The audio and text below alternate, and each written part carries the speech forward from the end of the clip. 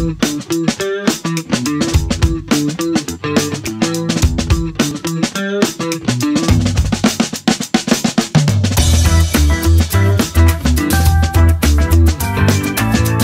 guest today is Heather Ackels. Heather, how are you today? Good, how are you? I'm doing really well. I'm staying safe here in Chicago, and you're in Cincinnati, correct? That's right, Cincinnati. We're actually in Blue Ash, where our head office is. I'm actually in the office today. I used to work in Blue Ash. I know that place well. Are you? What do you do in Blue Ash? So I'm the executive director of a local nonprofit called InterAlliance of Greater Cincinnati, and our whole mission is to expose high school students to the amazing, fascinating world of technology with the hope that we inspire them to be the big technologists of our future. Very cool. That's where it all starts, right? Is That's in right. school, and they become the technologists of the future. I know one of I know you do a lot of different things, but the one thing that is coming up really soon is the Tech Olympics. Can you tell me about that? Yeah, TechOlympics is my absolute favorite, and if you ask my high school kids, I'll tell you that about all of my programs. But it is my favorite. It is the nation's largest technology conference for high school students, executed by high school students. And what that means is that technically I'm the only employee adult of InterAlliance, and everything else is executed by 30 high school students from around the region who do everything from t-shirt design, procurement, run our website, recruit the speakers, everything. But Tech Olympics in and of itself is a true technology conference. As I'm sure you've been to the Microsoft conferences, we have breakouts, we have keynotes, we have competitions, hands-on workshops, and it typically lasts 3 days, and it is in person. This year, thank you, COVID, we are virtual, and we will last the entire month of February. So we're really excited. Different format, different everything, it seems like. Oh, so this is a little bit different, but and hopefully next year we'll get back to normal. Tell me Yes. about the normal way. How did it work last year and the year before? So typically, we bring in about 500 students on Friday afternoon. They will spend the evening with us doing exactly what I said, different competitions, breakouts, and keynotes. They then spend the night at the hotel, so it ends up being a really fun, non-sleeping experience.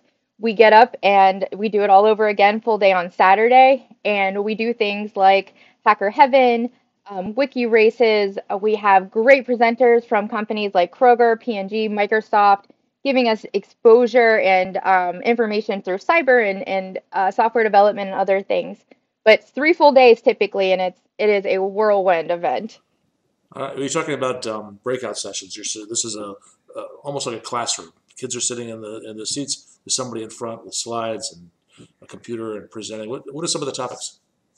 So this year we have Illustrator, so someone's going to go over all of the important part of art design. So as we all know with technology, you can have an amazing idea and a great back end, but if you can't tell your story, then you're not going to be able to get, funding or buy-in or any of those good things. So this year we've got someone talking through branding, logo design. We have folks going over the ethics behind data capture. So we have 4 tracks, art tech, software, cyber, and then lastly is data and AI. So it's everything. I mean, really, also on top of all of that, we have career preparedness. So we have GitHub training and LinkedIn uh, training and resume writing and personal branding. Our goal at the end of this is really to prepare those students who are ready for the next part of their career to take the leap, and those students at that freshman, sophomore level to really get a great view of everything this career has to offer. Is that what it mostly is? Freshmen and sophomores that attend? Nope, freshman through senior year, and we have a couple of really exceptional eighth graders that, if their teacher vouches for them, but typically ninth through 12th. Okay, and they're all from the Cincinnati area. Is that right? Yeah, our target area is 50 miles around CVG. So we hit just a tiny bit of Indiana, a lot of northern Kentucky, and then, a very large part of southern Ohio. Oh, nice. They told you off camera that I lived 10 years in Northern Kentucky, which is where CVG actually is. It is. It is our Cincinnati Airport, located directly in Kentucky. Of course it is. That's why it's called CVG. It stands for Covington. Who's doing the keynote this year? So we are still working on finalizing all of our keynotes, but we have a representative from Anthem Digital. He's going to be talking about how they're changing healthcare and the customer experience. We have a whole panel of high-powered art designers in the game industry. We're talking to folks from Unity. Miami University is setting up that panel. We have Rachel Cochran from FIS, which is a local company here, but they manage the majority of credit card processing in the world. And she's going to go through cybersecurity. And then our last one will be from Kroger Digital, Kroger Technology, and talking through the ethics of data and data capture. So multiple keynotes, you're saying? Yes, we have four. So each Ah. each week, they'll kick off the theme for the week. Oh, that's so each week. So this is this year. That's one way this year is different, right? It's extended over an entire month, which is not common, correct? Correct. So we didn't want to remove the opportunity that we give the students. Typically through that 3-day weekend, they get about 80 hours of content. So we're taking that 80 plus hours and we're spreading it through the month. I think that everyone through COVID can agree that sitting in front of your computer for 3 full days sounds terrible. So we wanted to give them the same. Wait, that's my job. It's mine too, but high school students have had enough of Teams meetings and Zoom and all of those things. So we decided to give them just a little bit of a break. But we're doing some really fun things on top of it. We're having a chess competition. We're having a Minecraft experience where we're hosting a server and the students can come and play mini games. We've got an amazing student graphic designer and 3D modeler whose passion is Minecraft, and he's going to help us with creating this nice little Minecraft world for the InterAlliance students. So it's more than just the, you know, education side of technology, but we're going to engage them in some gaming and some collaboration in that way as well. That sounds like fun. You know, I work for the company that makes Minecraft. A lot of I people don't know know. that. I know. I actually, in my previous life at Kroger, I came out to Redmond and got to tour one of the labs, and there was a big setup for Minecraft. And I didn't think that I would, if my son was with me, we wouldn't have left. That's where we would have stayed. Very cool. Is Microsoft involved with this? They are, we're really super lucky that our local partner, Chris Carper, Oh, I invested. know Chris. Yeah, he's amazing. He's invested He really is. heavily in InterAlliance. He's a big, big proponent for talent, specifically in the Cincinnati region. And he's given us a lot of support financially through different programs, but they'll be there. We're actually our big prizes each week. We will be raffling off Microsoft Surface Goes for the students. Uh-huh. We're giving out Xbox gift cards, and a lot of that is in partnership with Chris. We have speakers, Andre and Pete, and then we have Cole Conklin and others giving presentations on cloud and cloud architecture. So yeah, Microsoft is a big partner for us, thank goodness. Oh, terrific. It was Andre who introduced us, as a matter of fact. Now, who's paying for all this? Good question. So we've been really lucky that we have amazing sponsors in the region. So like I said, our primary sponsor this year is FIS. Our secondary sponsors are Anthem Digital and Procter and Gamble. Our gold sponsors are Western and Southern, Vora Innovations, and Kroger Technology. I don't think I'm missing anyone. I probably am, and I'm sorry if I am. But those are our biggest sponsors this year. But we also received an amazing grant from the Rotary Foundation, which is a group here in Cincinnati. They gave us $5,000 for student registrations, and that allowed us to offer free registration for 125 students here in the city, which is huge, especially with COVID. I think everywhere in the country has had a hard time financially, but that allows 125 students to experience that 80 hours of content without worrying about any financial burden. All right. Now, where are the costs going this year? For an in-person conference, of course, you've got to provide space, you've got to provide food, but it's different this year, right? It is different. So we're investing in the technology. We're investing really heavily in all of those alternate experiences, those games, to make sure that it's professional and exciting for the students to be a part of it. but we're also providing each student with a packet of everything they need to enjoy the conference and engage.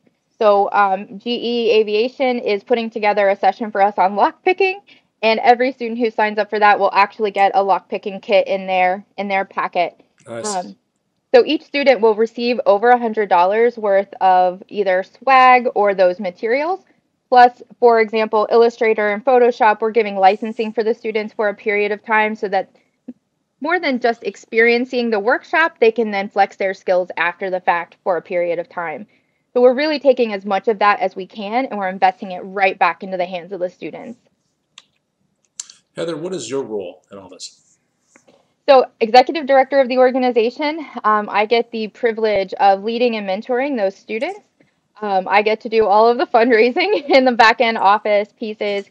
But beyond Tech Olympics, we also place about 50 to 75 interns every summer into Oh, into paid positions. And these are all technology based along, across several of those companies that I just mentioned, Fifth Third and others. And I spend a large part of my time getting them prepared with their resumes, getting them professional development training. You'd be surprised how many students don't know the difference between business casual versus business formal versus, t-shirt and jeans don't always mean you should wear t-shirt and jeans, right? So just helping them understand and get prepared for that piece. And then we do summer camps. So I keep all of InterAlliance running. what are the summer camps? Um, in person, they happen at a local university. They spend a week there actually on campus. The mornings we visit our businesses and they give a tour and talk about the different technologies used within the four walls. In the evenings, we give them training on different pieces of technology, how to make a business plan, professionalism, and then at night, because they don't need to sleep, we have them work in teams to use technology to solve a problem that's impacting our community. So be great technologists, but be great technologists who care about the community. So that's what they work on. Virtually, we've last year we had a game design competition and a cybersecurity camp. So it just depends. We're flexing and jiving. COVID's made us very innovative. What are the big changes this year beyond the fact that it's um, not gone from 3 days to a full month? The weeks are themed, so that's a big difference. Typically, you get kind of a mishmash through the full days. The content is a little bit more hands-on. Typically, we offer about 10 workshops. This year, we'll have between 20 and 25. And those workshops are where the students actually have hands on a keyboard, which is great. They can actually take a 2-hour Python class and walk away with some real knowledge. And then I would say also all of those additional virtual experiences like Minecraft that we're hoping to replace our physical student lounge type area with. And are you're delivering the content over something like Zoom or Teams? Is that right? Yeah, we're using a conference platform called Huva, and it integrates with different conferencing tools on the back end, but it allows us to maintain the agenda all in one place, maintain communications and announcements and all in one place. It's really your typical conference app. It's just been I would say upskilled a little to you be utilized in a virtual capacity. Oh, very cool. Uh, how long has Tech Olympics been around? This is our 11th year, I believe. So quite a while. And Yeah, it we started after I moved away. I hear that a lot. I think that if I had this opportunity when I was in high school, things could have been crazy. It's just so different for me. I ultimately went into technology, but it's such a great experience for these students. Uh, this is so it's interesting that you went in technology and that it's still true that women are underrepresented in technology. In fact, there are a lot of groups that are underrepresented in technology. Do Yep. you address that at all in this event? We do. So we are very conscientious about making sure that women in technology and minorities in technology are represented. We partner every October, November in the fall with another nonprofit for just a Women in Technology conference for high school students, for high school girls, and that brings about 300 students to the table there. We continue that effort with different conversations. Wit Bingo, for example, is always one of my favorite, where we bring women in technology and have the students actually go around and try to find out information from all of these amazing leaders to get to know them both professionally and personally, to make that connection that these are people who look like them, sound like them, have a similar background and interest. So that's one of our favorite things. We honestly just brought in a new consultant to help us, um, not necessarily rebuild, but dust off our diversity and inclusion strategy to make sure that we're evolving the same way that our students are evolving and our companies are evolving. Because we know that having someone at the front of the room who looks and sounds like you as you're sitting in the back of the room makes the world of difference on whether or not a student becomes interested versus inspired. And we want that inspiration. Excellent. And this year, is it still limited to Cincinnati area students, or does the digital format expand it at all? We've expanded it. We want anyone that is interested to be able to participate. One of the really amazing things about the virtual format and the generosity of our sponsors is that typically this event is $200 to attend. Just like you said, because of the food and the stay and all of that, we've knocked it down to $40. So it is basically $10 a week, which is highly affordable. But pro tip, we offer a ton of scholarships, and if anyone wants to receive a scholarship, they just have to reach out, and we're very, very generous with those. So it's open to anyone. Just know that you're going to get a heavy dose of why Cincinnati is amazing. It is a fact. I've lived there 10 years. I can tell you that it definitely is. Where could people go to find out information, to register, to ask about scholarships and all that? TechOlympics.org, and we can, or InterAlliance.org, either way. Just look up Tech Olympics and it'll come directly to us. I'm there right now. What is this new game? So This is the first link that I see. our theme this year is Illuminate. So we went with a very neon gaming perspective. We're working really heavily in art tech and talking about all of the new projection technology.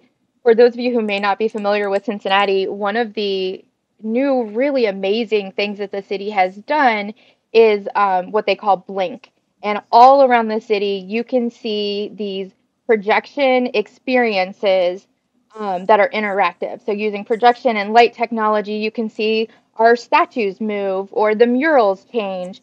And we're trying to bring some of that technology and some of that into Tech Olympics this year in partnership with Miami. And that was part of it. Just that really bright, that really interesting type of format, I guess. Oh yeah, it is bright. I see a little, and there's a little animated Pac-Man to the right and Donkey Kong to the left, and something else behind that's obscured. I can't tell. But You know, these are big console type video games. Fun fact, that website, all of the logos, all of the designs and the graphics are created by a junior who goes to Springboro High School. So none of Ah, that is, a professional established graphic designer who gets paid for their work. Jude Hoy, Jude is amazing. He does all of our graphic design. congratulations, Jude. It looks great. Is there anything we haven't talked about that we should have? Tech Olympics is amazing. It's what drew me here. My personal experience was that I was working at Kroger Technology. I was voluntold when I came back from maternity leave to go do this mentoring session, and 8 years later, I run InterAlliance. So for me, it's been life changing. For a lot of the students that we've worked with, it's been life changing. So if you get the opportunity, stop in, check it out, reach out, learn more. We're very proud of this event. We're very proud of our alumni. And two fun facts. One, over 50 business partners will be there represented virtually through exhibitor booths, so you'll be able to connect with local Cincinnati companies. And number two, those internships that I mentioned, the job descriptions drop exclusively to our Tech Olympics associates or Tech Olympics students before the rest of the world. So they will get exclusive access to those partners and those job descriptions to be able to make some of those connections. Very cool. Have you ever had an alumnus come back after high school and participate in Tech Olympics? Yeah, we actually have about four of our sessions this year are being led by individuals who went through InterAlliance. One is talking about how InterAlliance and really helped them jumpstart their career in their intern programs. And then I have a student, Radu, who goes to Duke. He graduated, I want to say 3 years ago. He is giving an entire session on AI and how to interface directly with the computer and start training your computer. So we've got some pretty pretty amazing stuff. We have a alumni teaching GitHub, the advanced GitHub class for us as well. So we're very fortunate that our alumni invest in us in that way as well. Excellent. Well, Heather, thank you so much for your time. This sounds really exciting. Thank And you. you Thank you stay for safe. having us. We're really excited. Yeah, thanks, you too.